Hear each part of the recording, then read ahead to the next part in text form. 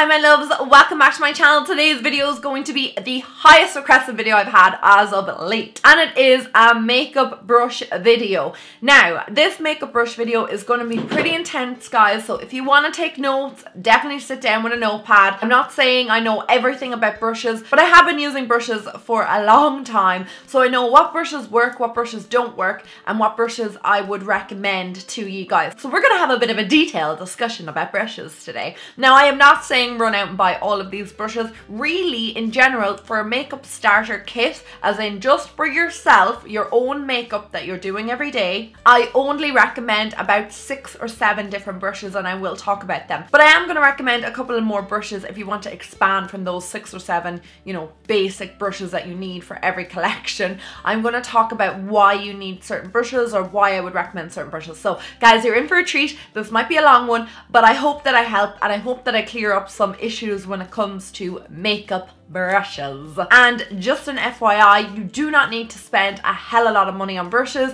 You can buy the most affordable brushes and they do all the same jobs that very expensive brushes do. My favorite brushes are Morphe, Zoeva, I like Sigma brushes, and I like some e.l.f. brushes. So I'm going to be talking about mostly affordable brushes in this. I'm going to throw in 2 more higher end brushes, but again, you don't need to buy them. They are not like a necessity, and I will give you alternatives to those brushes. So guys, if you want to learn more about brushes, then let's go into the video. Yeah, let's talk about eye brushes first. This is how many eye brushes I want to talk to you guys about. Yes, I know it's a lot, but I don't recommend all of these brushes. I will explain the most important brushes. The first brush I'm going to recommend to most people is a brush like this. So it is a flat shader brush. That's what it's called, or that's what I call it. The more expensive one here, this is my MAC 239. I've had this since I started wearing makeup. This was one of my first makeup brushes. It costs an arm and a leg. I don't recommend it because it's so expensive. I have an alternative here from Zoeva, which is the 234. All these brushes will be listed in the description bar below, guys. The description bar below is going to be your friend because I'm going to list everything that I mentioned in this video down there. A flat shader brush is an amazing brush for packing on eyeshadow to the lid. That is one of the most basic steps. The first step that you ever do, ever when you apply makeup, the first step that I ever did when I applied makeup was applying it straight onto my lid. You can use your finger to do this as well, guys. You pat the product onto the eye, whether it be an eyeshadow, a cream shadow, whatever it may be. I personally prefer to use a brush like this. That is just for patting eyeshadow onto the lid, basically. So a brush like this will be your lifesaver. Every single brand will have a brush like this. The next type of brush I will recommend to most starter kits or most people who want to start getting into makeup and applying eyeshadow would be these type of brushes here. These are fluffy blending brushes. The bristles don't kind of like spar out everywhere. They're quite dense, they're quite stabilized in the ferrule, and these are amazing for blending out your eyeshadow that you place down using your flat shader brush or your finger or whatever it may be. So I have my 217. This is obviously a high-end brush, not one that I recommend for beginners, but if you wanted a more high-end one, you can get that one. But these two do the exact same. This is the Morphe 433 and this is the Zoeva 228. Now, out of both these brushes, the Zoeva one is my personal favorite. I adore this brush. So what you use this brush for is you've applied eyeshadow to the lid, whether you used your finger or your brush. Then you use a brush like this to go over the shadow and to kind of blend it out, because we don't want harsh lines. Makes your makeup look really harsh on the eyes, unless that's something you're going for. But if you want a more smoky eye or more blended, more kind of professional looking eye, then a brush like this is necessary. So this is for blending out the crease. You can also use a brush like this to apply a light shading or a light dusting of eyeshadow onto the eye, or you can use it on its own to apply shadow into the crease. I hope that makes sense on that brush. There's a load of different uses for it. I use it underneath my lower lash line sometimes if I want to blow out the eyeshadows, I want to kind of make them a bit smokier, or if I just want to apply a light wash of color underneath my lower lash line. I do have a full video demonstrating how I use each one of these brushes, so I will link that down below. That may be helpful, but that is the next brush that I do recommend. Now I recommend a brush like this one. The Zoeva one is a much more dense brush. This is much fluffier. Again, the bigger the brush and the more fluffy it is, the less product it's going to actually pick up and the less product you're going to get all over the eye. So this is something for more crease work, again, blending out, and also for applying a light wash of color into the crease or maybe on the lid. This is not for packing on eyeshadows like a flat shader brush. This is for more blending and kind of blowing out eyeshadows. This is not a brush I necessarily recommend to beginners. I would recommend this one over this one, but again, if you just wanted another brush, another step, this is another brush that you could use. The M504 from Morphe. I usually use this when I'm trying to set my eyeshadow base. I just use it with like a cream shadow and I just place it all over the lid and just blend it all out. I don't really use it that much for blending my crease, but you can use it. I just like the Zoeva one a little bit more for that job. And then we've got this brush. This is a bit more of a dense brush. It's quite similar to the 217 again from MAC, and similar to the Zoeva brush. It just has shorter bristles. They're synthetic as well, so this is great for cream products too, again for blending in the crease. Again, you don't need this brush, it's just if you wanted to add it to your collection. This is the M503 from Morphe.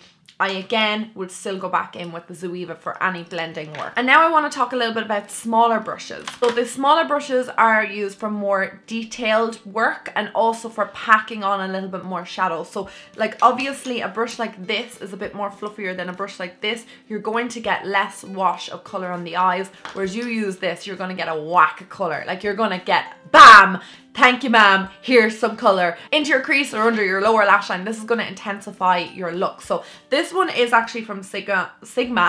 It's the E34. I do have a discount code with Sigma. Just guys, if you were interested, there's absolutely no obligation obviously for you to use it, but it is Drama10 and it will get you 10% off the Sigma website. So what I use this for is detailed work, like I said. So it's a smaller brush so I can get into smaller parts on the eye. I usually use it to apply eyeshadow underneath the lower lash line, and then I might go in with a bigger brush like this just to kind of blend it all out. Again, I use this on my outer V as well for more detailed work, trying to get into the outer V, and sometimes I'll use it in the inner corner just to place maybe like a glittery shadow or maybe something kind of brightening into the inner corner of the eye. This is not necessarily recommended for a starter kit, but I would personally recommend it because I just think it makes your work a little bit easier on yourself basically. So if you're trying to get into more detailed areas on the eye, something like this will help you out tons. Whereas these two brushes, they just don't do the same work that this one does. This is just a little bit more precise. And if you aren't interested in the Sigma one, this is another one of my personal favorites. This is the M507 from Morphe. I have about 10,000 of these brushes. Total lie, but I have an awful lot of these brushes. What I use this for is the same type of job, but I also use it in the upper crease as well, just to get right into the crease. And also it's great at doing cut creases. It's great at smoking out the lower lash line. This is a little bit fluffier than this brush here, where it's a little bit more stiff. So again, for more kind of precise areas on the eye. And then the last two brushes, one is my all-time favorite gel liner brush. You don't need this if you don't use gel liner. A brush like this is great because it is angled, so it's great at just winging out the liner, and it's great for control as well. So the skinnier tip brushes, they're a little bit more difficult to use. This is a little bit denser and a little bit better at actually doing your wing, and I just find this brush to be amazing. I have a few of these brushes as well. This is the Sigma winged liner brush. It's the E06 brush. I just highly recommend it. There is nothing on the market quite similar to it. And then the last brush for the eye that I would recommend is something like a smudger brush. This is the E21 from Sigma. So again, this is for more detailed work underneath the lower lash line, but I also use it for placing like little pigments into the inner corner or shadow into the inner corner. This is one of my favorite brushes to apply glitter with, because you apply like a little bit of glitter glue, you take your glitter and then you press it on, and you can work in stages. Whereas something like this brush, like I was talking about earlier, will just pack on too much eyeshadow and it'll just kind of fall around the place. Whereas this one is a little bit more controlled. You don't pick up as much glitter or as much pigment. You can work in small sections. It's just a lot better at getting right into the small parts of the eye. But like I said, that's the E21 brush. Now I'm going to move on to face brushes. Face brushes I find are a little bit more diverse. So not every single face brush can only be used for that one thing. Whereas I find that eye brushes are a little bit more, because it's obviously a smaller area, you want to be using the correct brushes for the right work, if that makes any sense. But my favorite brushes for applying just foundation, and this is just a brush, I'm not talking about beauty blenders or anything, is my Sigma F80 brush. I recommend this to every single person because it's really dense, and it gives you like an airbrushed effect to your foundation. It's also really easy to use. You can just apply the foundation like that and you kind of buff it into the skin. You don't get any streaks or lines. I find that you can with brushes like this. This is a paddle brush for applying foundation. I just find I get more streaks and lines with that, whereas with this one I don't. It buffs it out really, really well. They're really easy to clean as well. I clean it like every week, I'd say, because I'm only using it on myself. And then you can use it with cream products, you can use it with a powder foundation, you can use this with literally everything. And you can also get maybe a second one for putting powder onto the face. I absolutely love this brush. It's a pretty heavy duty brush as well. It's very, very dense. The bristles are packed so tight on this, so it just gives you that gorgeous effect to your skin. Now for setting the face, I love this brush. This brush has been through the mill. I have about 7 or 8 of these brushes. These are the e.l.f. powder brushes, and I use this to set my face. So like with the Sigma brush, this one is a little less dense.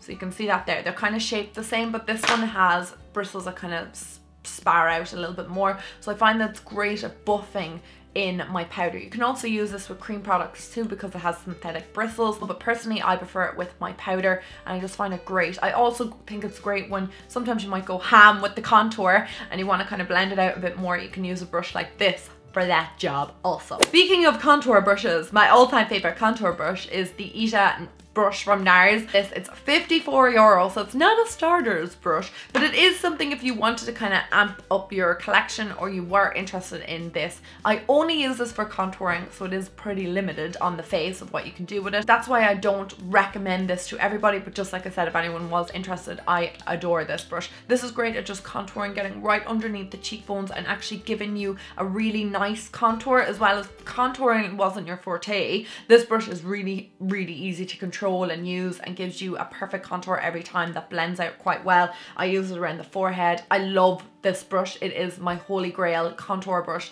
I don't recommend too many contour brushes, but this is definitely one of the ones I recommend. And like I said, if that brush was a little bit out of your price league, the other brush that I do recommend is the Zoeva 126 brush. They are quite different, these brushes, but they can be used for the same thing. So where this has smaller, stumpier bristles, it's easier to control, but also remember what I said about the shorter, kind of more packed in brushes, they have a bit more impact. So you're gonna get a very strong contour with this if you use too much product. Whereas this has kind of more frayed out kind of bristles. It's still quite dense, but it gives you just a little bit more of a softer contour, and I really, really like that because again, it's quite small. It can get right underneath the contours of the cheeks, and I just really like that brush. I don't think many people use dual fiber stippling brushes for the next job that I'm going to talk about, but this brush is actually my favorite brush for blush. As you can see, I use it this morning. I use it every day, no matter how many times a week I wash this, and I have a few of them. They're pink in like one use, so that's why this looks kind of messy. So I will use this to apply my cheek products because it is a dual fiber brush. Great at just applying blush to my cheeks. You can also use this for foundation as well. If you just want to apply foundation, you can use it for concealer also. And the next brush I want to talk about is actually from Real Techniques, and this is their setting brush. This is one of my all-time favorite setting brushes. I use this for underneath the eye because it is small and it gets right in there. You don't need a concealer brush. I don't normally recommend them. You can use your finger. I use my beauty blender, but your finger does the exact same job if you just pat it in nicely. You won't actually get any lines or streaks, I find, from that, but setting it down is what stops it from creasing, and I find a brush like this is excellent for it. You can also use this to spread your concealer as well if you wanted to. This is one of my highest recommended brushes for beginners. And then finally, for highlighting. Now, not everybody is keen on highlighting. I love to highlight my face, but there is a couple of different brushes you can use for highlighting. There is your fan brush. I have two here. I have a larger one. This is from Inglot, and this is their 37R, or I have a smaller fan brush. This is the F42 from Sigma. I've actually kind of drawn more to this little smaller brush lately because it gives me better control of where I'm applying my highlight. I find with this one, it kind of just applies an awful lot of highlight, like kind of too far down the face, and sometimes I'm not as drawn to this brush as the little Sigma one. So again, just a fan brush for applying your highlight. I used to not know what these brushes were for years ago because I was like, why would you need a brush like that? That's so weird, but Now I know. Now I know. Other brush that you can use is something like this. This is the powder sweep brush, and this is the F06 from Sigma as well. And you can use this to kind of add a little bit more of an intense highlight, or just pick up a tiny bit of highlight and kind of buff it into the skin. I use this with cream products as well, and I find this really easy to apply cream products to my cheekbones. I don't recommend any lip brushes naturally, because there's nothing I would need a lip brush for. Lip liner and lipstick is all I would do. But if you are freelancing, a lip brush is excellent because it means you don't have to use the bullet of the lipstick on a client's face. You can use a lip brush and obviously clean it in between clients. So I hope that makes sense, guys. Really hope I helped somebody with my explanation of brushes. Like I said, the 6 brushes that I would recommend would be this under eye setting brush, a blusher brush, I would recommend a powder brush, I would recommend your foundation brush, and then for the eyes I recommend your flat shader brush, your blending brush, definitely a must-have. And then to be honest, I would recommend a small detail brush. That's just me personally, that's another option. But they're kind of the 6 must-have brushes, and then if you really wanted to add in a 7th, I would go with a more detailed brush. You can clean your brushes, don't forget, in between use. You can spot clean them so that you can use this brush for, you know, blending out the crease, blending out underneath your lower lash line. So you don't need tons of these to begin with. I just personally like to have a few so that if one's dirty, I can pick up another one. Again, don't forget your fingers are great tools as well, but they're not as precise, and fingers can sometimes get a bit messy, especially if you're trying to apply powder to underneath the eyebrow. You know, you want a little bit more of a precise brush. That's why your flat shader brush comes in really handy for doing that kind of work. If you did find this video interesting or you did enjoy it, please thumbs it up. Don't forget you can subscribe to my channel down below and click the bell if you want to get like more notifications of when I upload. Don't forget, I always like to get your kind of recommendations of any videos to film. That's why I filmed this one today. You can always contact me on Facebook or on Instagram or on my Snapchat, wherever you would like to get in touch. I will talk to you guys in my next video. I love you all so much. Mwah. Bye guys!